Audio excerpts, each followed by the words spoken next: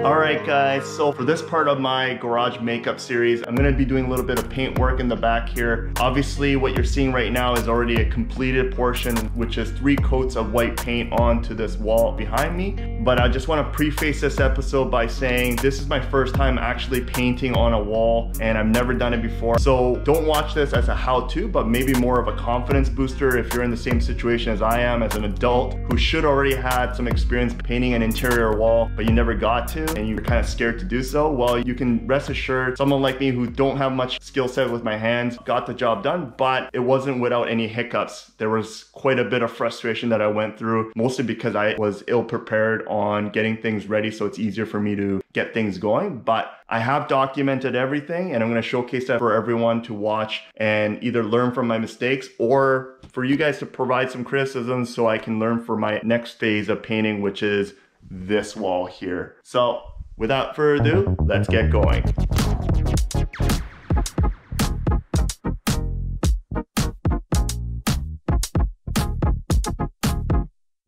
Alright, so today I'm finally gonna paint the garage on this side here. You'll notice that there's a ton of clutter on this side. That's because I've been working on the gym, which looks freaking awesome, I would say. Considering that all of that were totes and shelving units, all this area was garbage that's filled by all this junk here. But now that I got a concept down of what I want and how to be laid out, like this isn't the finished product for the gym. Obviously I'm going to paint, I'm going to put a mirror up, it's going to look pretty and all, but I just want to visualize what the layout was physically by putting things in, and same with the floor mat. So I'm very happy with how the gym turned out. And then now it's to work on my bike side. And first thing I wanted to do was paint the walls. And the first color I'm going to put in is white, just to keep things neutral. And then maybe put like a pinstripe along the line, because that's what I think most cool looking garages do. But I don't know, that could be tacky. Let me know in the comments below if you think that's tacky or if you have any other suggestions just to make the garage space a little bit more professional looking. But with that said, I'm going to be working on taking all this stuff away from the walls and then start preparing the wall to paint. As you can see, I already started doing some patchwork here, and then I'll be doing the same thing on this side with all the picture frames and all that I'm probably going to take down and reorganize all that area.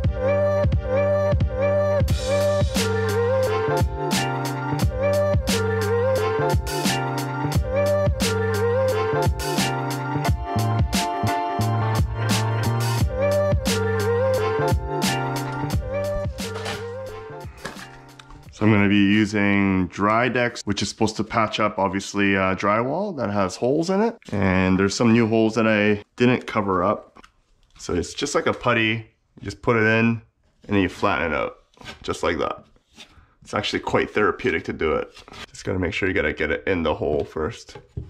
I know there's probably some tradesmen on my channel watching this and probably like, fuck, you're doing it wrong. Well, unfortunately, I didn't really have anyone teach me how to do all these stuff, but I'm learning now. Thank goodness for the age of YouTube, right? Learn how to do things right and wrong, but at least give yourself the confidence to do it.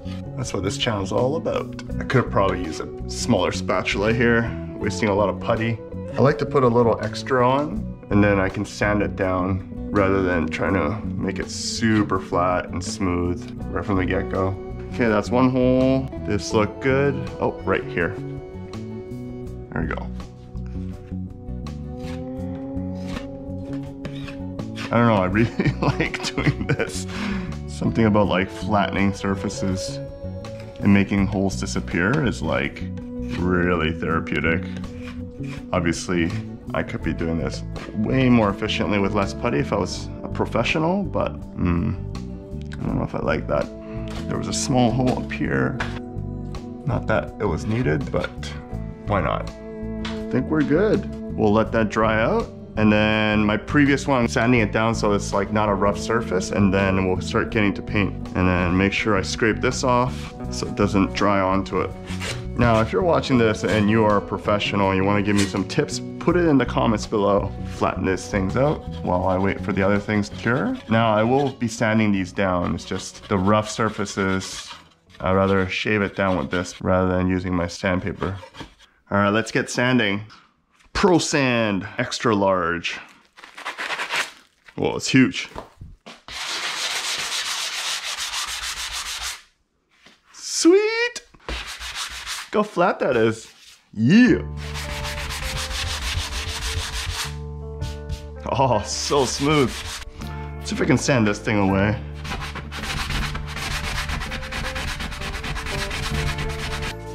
Yes.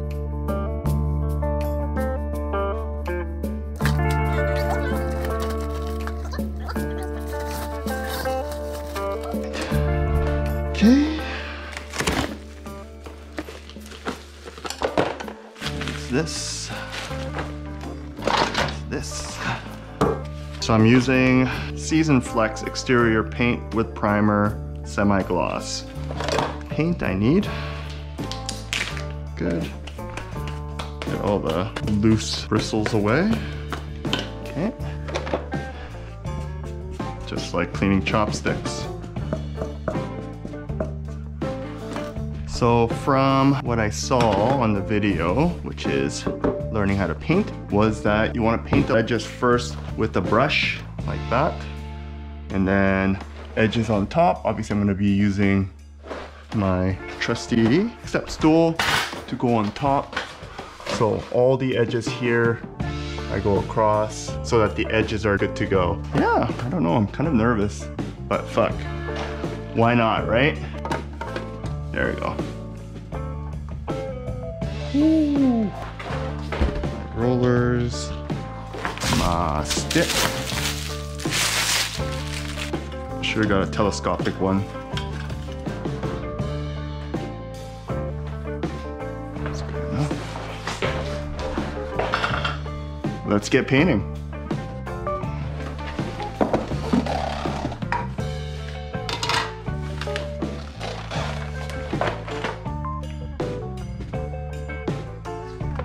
Ooh, that is thick. Fuck, so I have to carry this around? All right, we'll start from the top. Okay.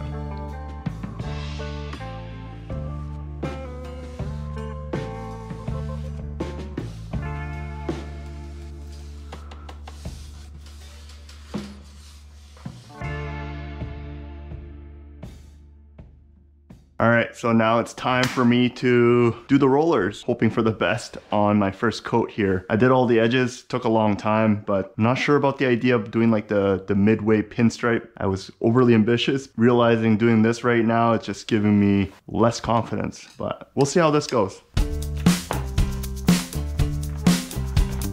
Here we go. Oh, she is thick.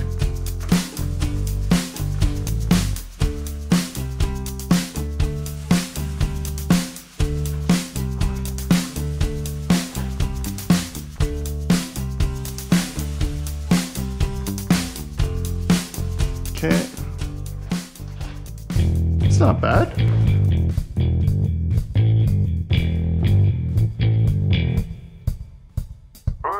Okay. First coat done. How long do you have to wait between coats? Should have read this before. Allow 2 to 4 hours. Jesus.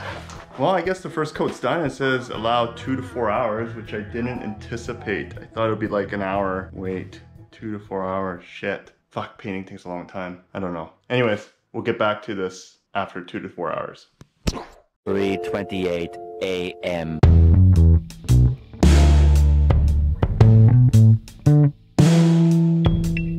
The next morning. Okay, so we're on our third coat for this wall here, and I'm not gonna lie, it has been quite the challenge. I didn't expect this much work for this one fucking wall, but my back's aching, my knees are aching, everything's aching. And I know I'm just bitching, but I gotta get the job done because I gotta start working on the wall behind me as well. Just as an update, I just had a professional look at my garage door, and the issue is my spring is too old. It's over 10 years old, which is in time for need of a replacement. All of my rollers, which hasn't been maintained, are all shot. Therefore, those need to be replaced. And most importantly, the bearings in the pulley system are pretty much all gone. So everything needs to be replaced, including the braided line here. As you can see here, It has a little bit of fraying, which is quite dangerous. Although he did say installing the belt drive on my own was a job well done, he said, from a professional, which I'm gonna take that as a compliment. But regardless, I need to get all these fixed up so my garage is quiet, sound, as well as safe.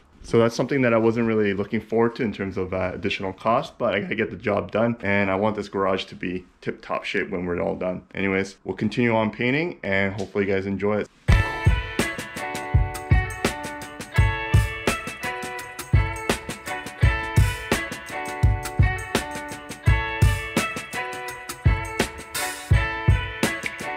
Alright, so I just finished the third coat of the paint, and I finally feel like I got some progress going on. The first two coats took a really long time for me to gain confidence because it didn't seem like it was actually covering anything up, and I think I realized the original paint, which is on the ceiling right now, is actually quite dark, even though it's like a tannish brown. And I realized that on the third coat of paint where I can actually start to feel like I made some progress, like a really decent one, as in like I don't see the lines or streaks or anything like that. So I know there's a lot of people out there probably criticizing my work, and that's okay. I'm all for it, only because I'm here to learn as much as some other viewers here are watching this so they can learn as well. Learning from me is probably a mistake in terms of doing housework, but if you can relate to me in a way that I grew up in a household where I wasn't really given the opportunity to do any of the housework, and I'm learning through YouTube and as well showcasing my noob abilities on being able to do some of these things that should be relatively simple for anyone to do, but I'm taking the leap and showing my viewers here that it can be done. It just took a little bit of trial and error. And there's a YouTuber that I watch for DIY instructions on how to paint, and he did a very good instructional video. One of them was that you do not need painter's tape because obviously you should have good skills with your brush so you don't go over the line. Well, that wasn't the case for me because I didn't really set things up properly, and I should probably practice, especially doing the lines. So in hindsight, I should have used painter's tape, especially in the ceiling here. I don't know if you can see the lines. I mean, it probably looks pretty crisp from your point of view, but if I get closer, you're gonna see that some of the lines are not as crisp, and I should have put painter's tape along the edges so that it is not bleeding through, and then at the end I can just peel it off. It is a new thing to do, but you know what? It probably saves a lot of time and headache to paint the ceiling of this garage, which I'm not gonna do because it's a lot of work and it's just a garage anyways. So I'm using this as a practice. My next one would be painting that wall there, which I'm gonna take everything and move it away from it. I'm gonna give myself a lot of clearance. As you can see on my third coat, I actually moved more stuff out. When I first started, like all these things were like up to the edge. I thought maybe giving myself a meter would be good enough, but it was not the case because of my stick handle, and it got everything in the way and just really frustrated me. So that's the paint job of my one wall here, and I'm gonna continue on with the back. I don't think I'm gonna film that as much as I did on this wall just because it was a big learning curve, but I'll probably do a time lapse on it. So hopefully you guys enjoying this series for now. And on a positive note, I think things are coming along really well. I finished the layout of the gym. It's not 100% complete because I still need to paint that side and get the mirror, but on this end, I'm starting to get the idea of what it should look like. And I already purchased a tool chest that's gonna go right about there. This whole area would be my location for tools and things to work on for my motorcycles. But I'm pretty excited. I'm glad I got to start this. It's probably not gonna gain a lot of views, but that's not really the goal here. I'm just trying to get myself motivated to get this garage fitted up so I can work on my vehicles and as well have a functional gym. Thanks for watching. Ride safe, ride prepared, ride on. Peace.